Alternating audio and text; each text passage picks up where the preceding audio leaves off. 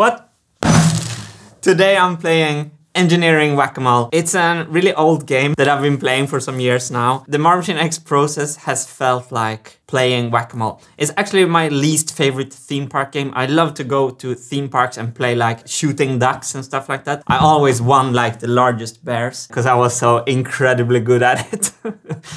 Except for Whack-A-Mole, actually. It just didn't give me any joy to whack those moles. But the Marble Machine X issues that I have to whack down does give me some joy. However, I think in the beginning of the Marble Machine X, I loved just solving problems that came at me. Now I'm getting more and more impatient with myself when I make a design that causes a lot of problems like this. From now, I think a good design is a design that kind of sees around the corner and kind of anticipate what kind of moles can come up and fix them before they come up in the design itself. And I thought my marble gates was a mole-free design. However, a mole has come up in the marble gate and today we're gonna whack it. Here's the mole that we have to whack down today. So the PMA pipes here are restricted from moving downwards or backwards and to the side, but they're not restricted to move upwards. So when I lift this pipe, keep a close look at the marbles up here. Did you see that they shift position? So one more time. When I push this pipe upwards, you will see that the marbles up here moves.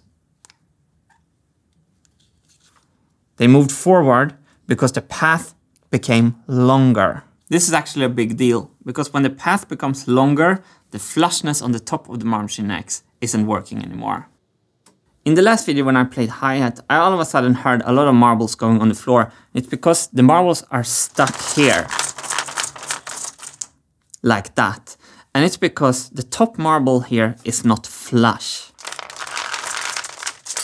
So it's very important that marbles are not getting stuck here. That's why I really want to fix this problem.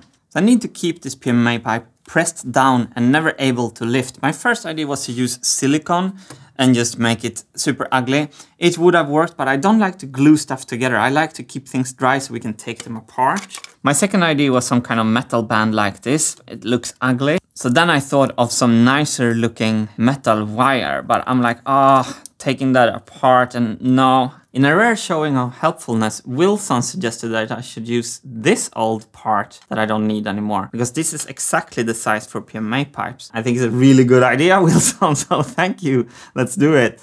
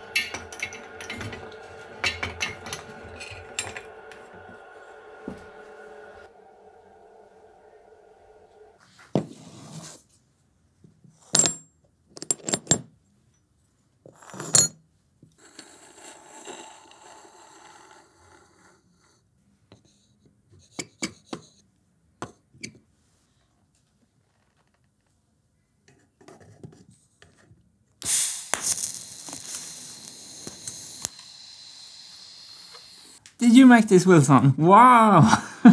It looks so great. I don't understand. I've been trying to build this machine for like 3 years.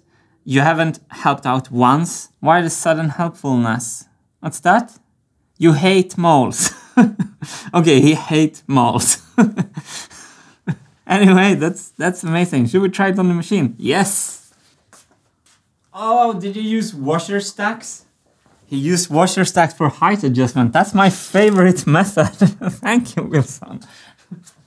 So these two holes meet the bolts that were there anyway. So Wilson has shown a lot of resourcefulness in this design, I have to say. To adjust the pressure on the pipes, Wilson opted for a washer stack system, which is of course going to get high points from me. Depending on the number of washers, you get different height on the top and still maintain the correct pressure on the whole assembly.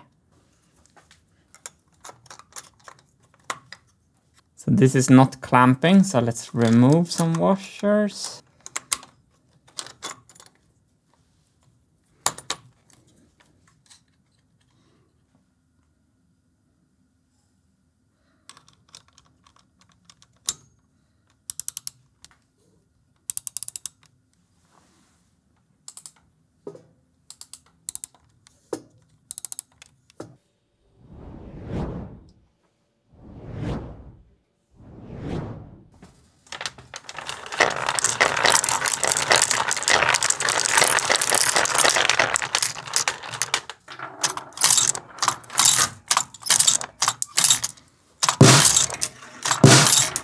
So this bracket here really did the trick. The pipes are rock solid in every direction now. They don't move at all.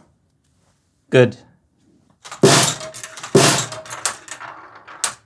That's great. The snare works perfectly. So now I have to build something for the kick drum. Wilson, did you already make it? Wow. Thank you, Wilson. What? You really hate moles? Okay, well, good for me. This looks amazing. Good welding job there. So let's try to put this on the kick drum.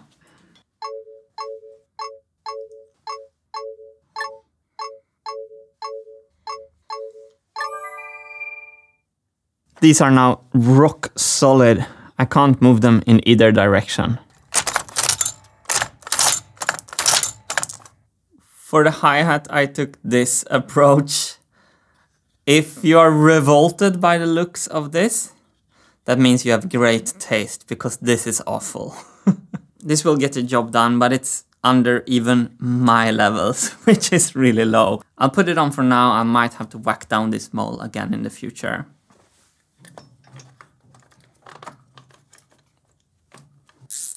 It doesn't feel good to put it on, but... What's that, Wilson? What? You made a better bracket so I didn't have to embarrass myself? Wow! This looks amazing. Super complicated geometries and everything. Wow, thank you, Wilson. Yeah, I agree. That metal wire looked actually too bad, even for me. Thank you, Wilson. So this hole there goes over this bolt. And then the two arcs clamps down on the pipes. That fit is perfect, Wilson. Rock solid. 1, 2, 3 hold downs.